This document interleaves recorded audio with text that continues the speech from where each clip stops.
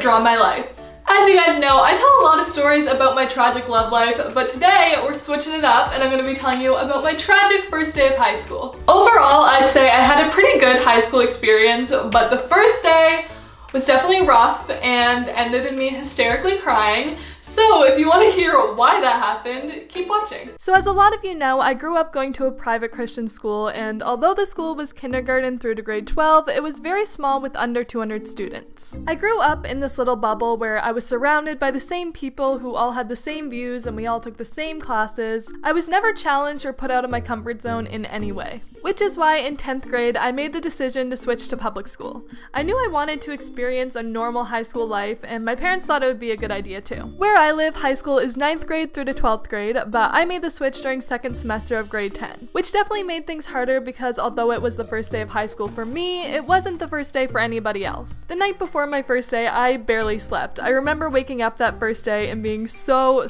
nervous. I'm pretty sure I took over an hour to pick out my outfit and then another hour on top of that to do my hair and makeup. Instead of making me take the bus, my mom agreed to drive me for the first few days, which was a huge relief because my old school didn't have a bus, so that was a whole nother thing I was gonna get to stress about later. I had no idea what to expect going into high school or even public school in general. It was definitely a lot different than my old school. There was so many people and the school was so big, there was way more diversity, and it was all a bit overwhelming. There were a couple people in my homeroom class that I kind of knew, a girl I used to go to church with, and a boy who used to go to my old school with me but switched a couple years earlier. A few people noticed I was new and introduced themselves to me, but for the most part, nobody really cared. When the first bell rang, it was time to go to my first class, and I had to get my books out of my locker. And that is when I discovered I sucked at opening locks. At my old school, nobody had locks on their lockers, but at this school, you had to. I tried over and over again to open my lock, but I couldn't, so I ended up having to ask someone passing by to help me out. They, of course, opened it with no issues. I literally don't know what was wrong with me, but by the time I got my books out, I was already late for my first class. I was beyond nervous to begin with, so the fact that I was late for my very first class of my very first day of high school just made things so much worse. When I walked in, everyone was looking at me and the teacher asked for my name. Then she told the whole class that I was new, which,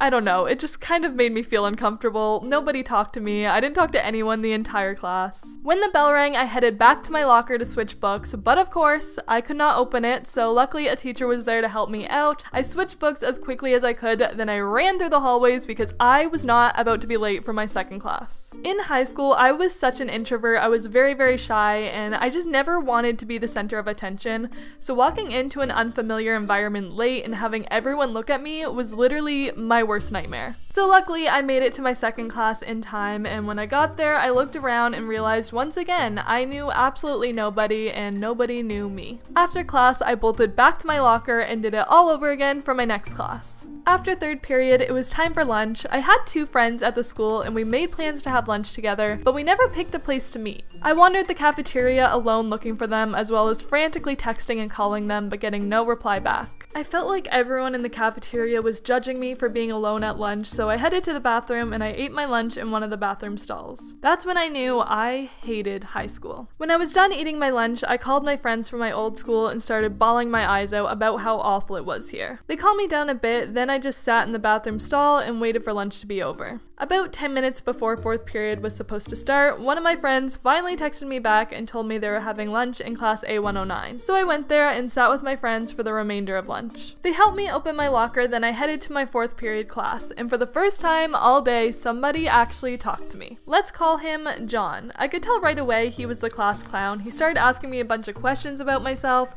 but since I was shy, I gave him very short answers. For some reason, he seemed to take an interest in me and walked me to my next class, which was really nice. Before dropping me off, he invited me to a party, which probably doesn't sound like a big deal, but to me, it was. I had never been invited to a real high school party before, and even though I had no intentions of actually going, you better believe I told all my friends from my old school that I got invited to a high school party. However, getting invited to that party was the only good thing that had come out of my first day. As soon as my fifth and final class was over, I ran to the back where my mom was waiting in the car to pick me up. The second I was inside and the door closed, I started bawling my eyes out and told her I I wasn't going back. I told her about how I couldn't open my locker, how I was late for my very first class, nobody talked to me, I couldn't find my friends at lunch so I hid in the bathroom stall for over an hour, and just how out of place I felt. It seemed like everyone around me had these big groups of friends and everyone else was laughing and enjoying themselves while I was quietly standing there waiting for someone to notice me. My mom definitely felt bad, but she wasn't about to let me give up that easily. She made a deal with me that I had to give my new school a chance for 2 weeks, and if at the end of the 2 weeks I still wanted to switch back, I could. The next morning, I cried again and begged my mom just to drop me off at my old school. Although my second day still wasn't great, it was a little better than the day before, and my third day was a little better than that. I slowly started to get to know some people in my classes, got the hang of using my lock, and was no longer eating my lunch in the bathroom stall. By the end of the 2 weeks, I made the decision to stay. Now looking back, I can say switching schools was 100% for the best.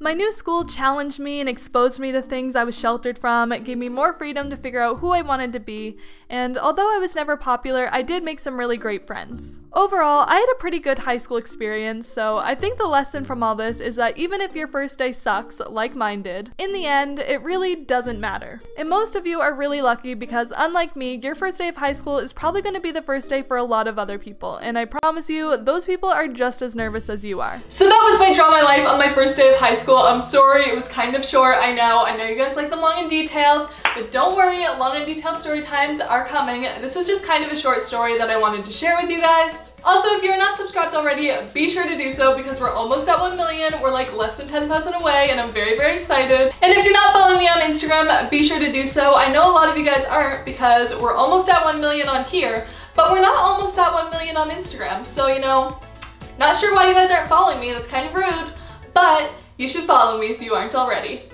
I love you guys so much, and if you are going into your first year of high school, I promise you're going to be okay no matter what happens, so don't stress about it. I believe in you, and I will see you in my next video. Bye!